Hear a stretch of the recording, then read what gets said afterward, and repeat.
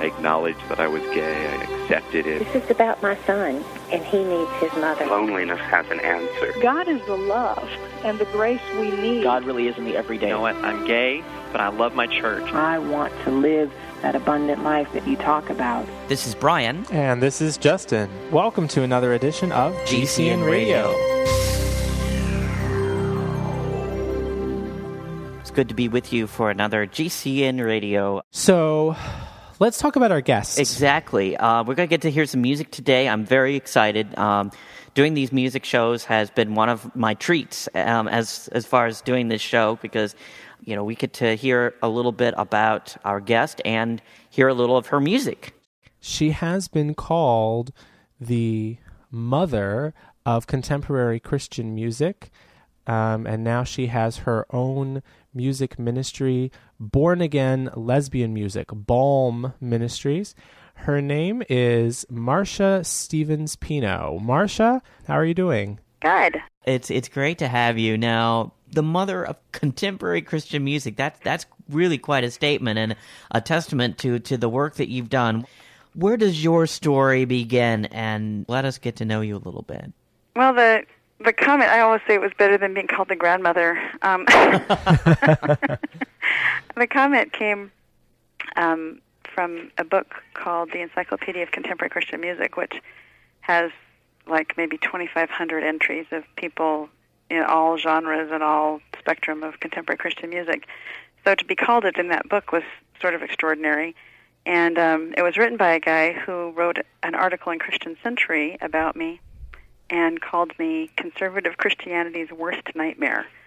Bible-believing, God-loving, Bible-believing, God-fearing, Jesus-loving lesbian Christian.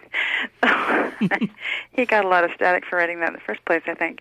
People think I made it up, which is sort of embarrassing. Yeah, I just put that on my website. But you started out in contemporary Christian music, in mainstream contemporary Christian music. Oh, absolutely. In fact, I started out in Christian music before it was called contemporary Christian music. They didn't know what to do with us. We were a bunch of hippies in 1969. Okay, thank you. Everybody can laugh now. And, you know, I started writing music that was sort of like the music that we did then, sort of folk, you know, street music kind of thing. And nobody knew what to do with it. The mainstream Southern gospel wouldn't have anything to do with it at the time. The mainstream churches wanted hymns. They didn't want us. At the time, it was a big deal to have a guitar in church. Now you can't even go to a church that doesn't have a guitar in it. But at the time, that was a huge issue. And so they didn't know what to do with us at first. And we sort of started this new genre that they called contemporary Christian music.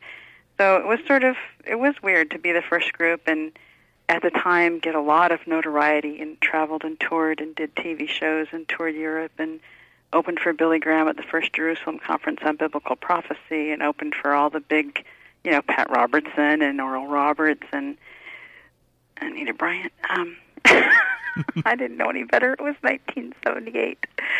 I think it was 76 or 78. And I don't know, she was the Orange Juice lady. I didn't know they booked us, you know. So at the time we got a lot of notoriety. Of course, after I came out, they sort of wrote us right out of the history books until this Encyclopedia of Contemporary Christian Music came out. So that was sort of an interesting addition to the world. Wow. So you had a big hit, For Those Tears I Died. Can you tell us a little bit about that song and then maybe we can listen to some of it? When I first became a Christian, I just couldn't figure out how to talk to people about it. Everybody was real sick of religion. We were all hippies.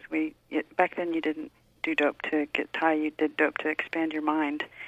And so everybody was to deep discussions about religion. And so when I wanted all of a sudden to talk about Jesus, people were entirely put off.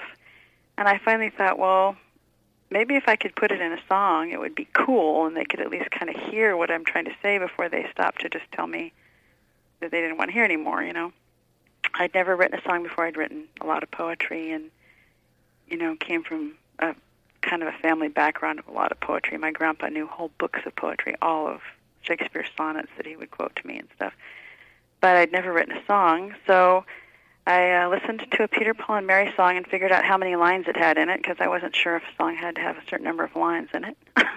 And I wrote a poem with that many lines in it, and had new 4 chords on the guitar. If those of you who are musicians will note that all 4 actually made it into the song.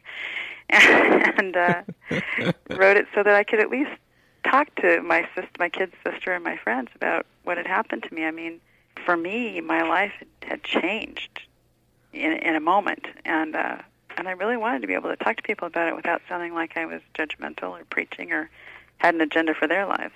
So I wrote the song, and I had a high school choir director who made it my senior class project to get it copyrighted, which I thought was extremely silly and pretentious, but he made me do it, so that's how it got copyrighted. You said you'd come and share all my sorrows. You said you'd be there for all my tomorrows. I came so close to sending you away, but just like you promised, you came there to stay. I just had to pray. And Jesus said, come to the water, stand by my side. I know you are thirsty, you won't be denied. I felt every teardrop when in darkness you cried, and I strove to remind you that for those tears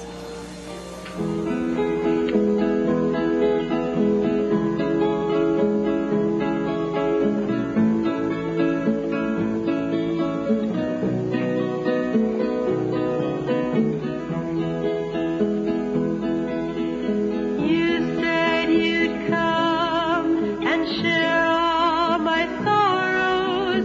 You said you'd be there for all my tomorrows. I came so close to sending you away, but just like you promised, you came there to stay. I just had to pray. And Jesus said, come to the water, stand by my side. I know you are thirsty, you won't be denied. I felt every teardrop when in darkness you cried, and I strove to remind you that for those tears I died.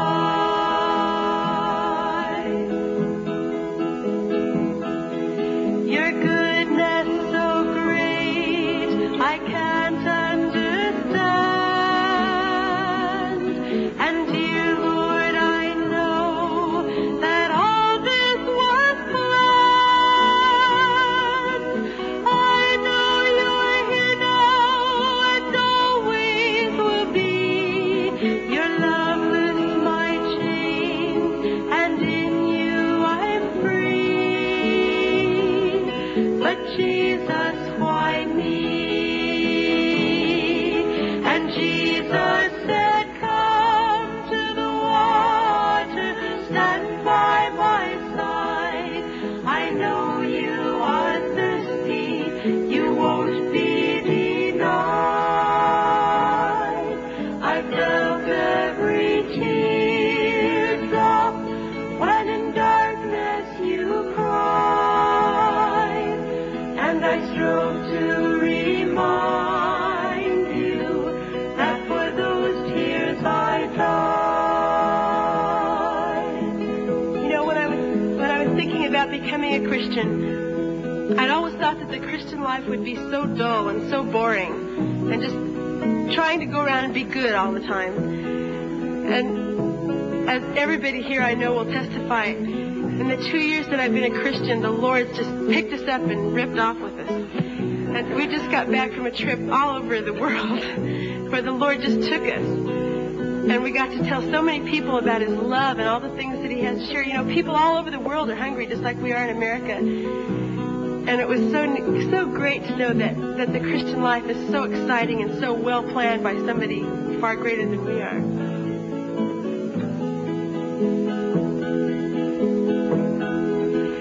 Jesus, I give you my heart and my soul.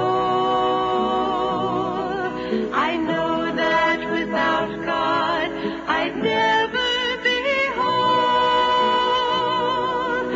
Savior, you opened all the right doors, and I thank you and praise you from earth's humble shore.